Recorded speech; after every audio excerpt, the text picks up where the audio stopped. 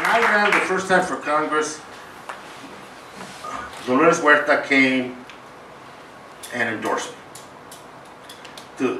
For our campaign, that was a huge motivation and a very humbling experience.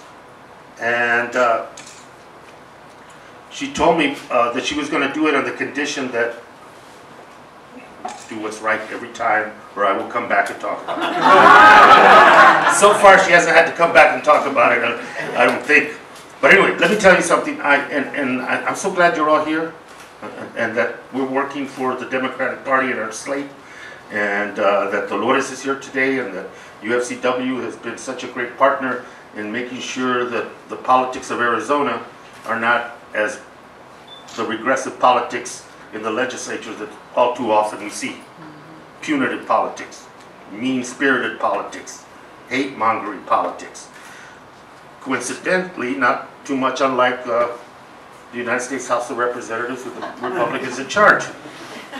I mention that because we've gone through all kinds of things, and then people keep saying, pundits and everything, oh, this is going to be a bad year for Democrats.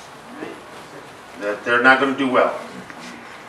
That the Republicans have the upper hand on messaging.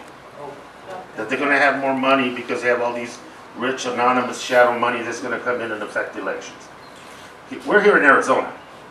We've been at the point of the spear in much of these discussions, whether it's immigration, whether it's issues of equality, whether it's a dismantling of our public education system, which is people denying gun violence in this state.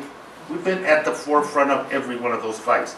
And I really believe that the work that you're doing here is going to take this state of ours and push it so that instead of being a reminder of what's wrong, we're going to be dictating what the future is going to be like for states like Arizona and our communities. And I really believe that. I'm very optimistic about that. Because American people are not stupid. And the American people are genuinely decent.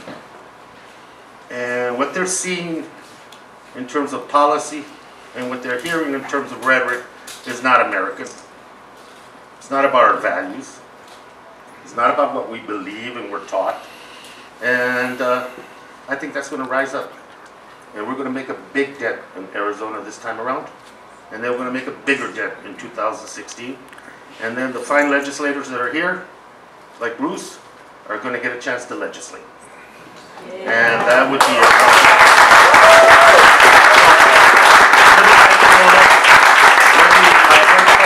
love, appreciation to Dolores for being such a dear friend and setting a standard and a tone of humanity and justice that I think is something that is good and healthy and as American as apple pie.